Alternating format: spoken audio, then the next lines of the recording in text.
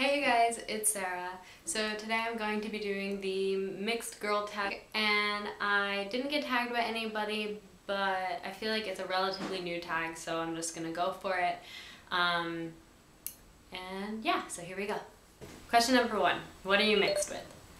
So on my mom's side, I'm Scottish and English, and then on my dad's side, I am Mexican and Spanish.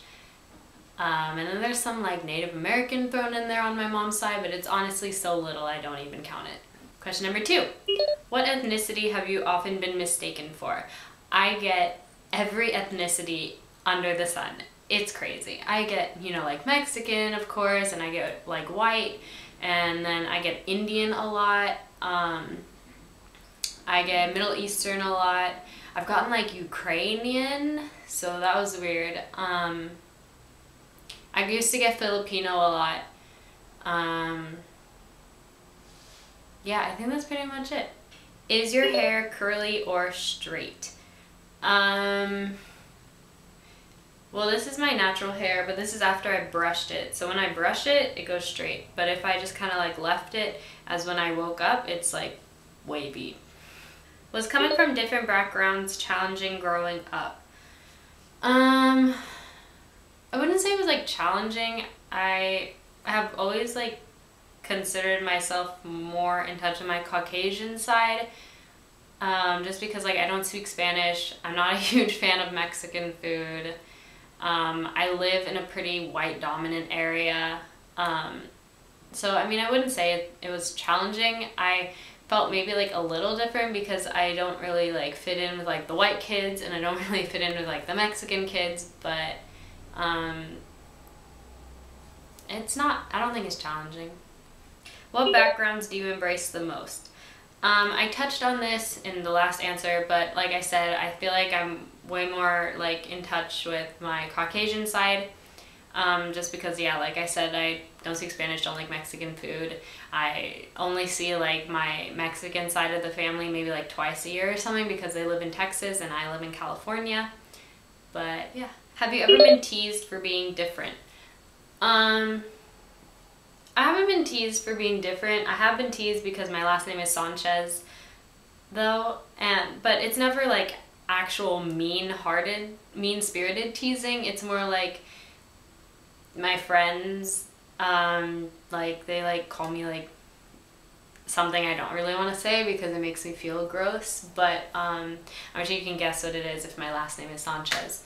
But I mean, it annoys me and it frustrates me and it does kind of like hurt me, but it's definitely not as bad as like being bullied or anything like that. So I've never been bullied or anything. Have you ever been ashamed of being multiracial?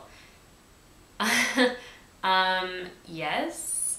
Not necessarily for being multiracial, but I have felt shame for being Mexican, which is really, really horrible. And thankfully I have overcome that. But when I was younger, I definitely felt like ashamed, I guess, just because there are so many stereotypes about Mexicans and like, I don't know. Do you feel that being mixed has its benefits? Not necessarily.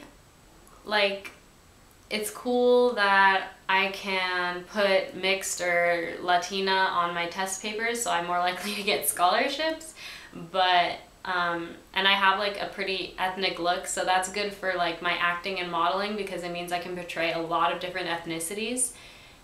But in general, I don't think being mixed has any like pros or cons compared to someone who's like a full race. What makes being multiracial a beautiful thing? I would just say like the uniqueness of our looks. Like we all, like if you're multiracial or mixed, you look different and you look unique, and I think that's really gorgeous. And especially those mixed girls with like the tan skin like mine but really light eyes, oh my goodness, they're so gorgeous. But yeah, so I would just say the looks, the ability to like, you have two sides of your culture, like, I don't know, I think it's interesting that you get to learn about two cultures growing up instead of just one. And like, I don't know, what if one of your parents speaks like another language or something? That's, I don't know, just stuff like that. Any advice to someone who struggles with their multiracial identity?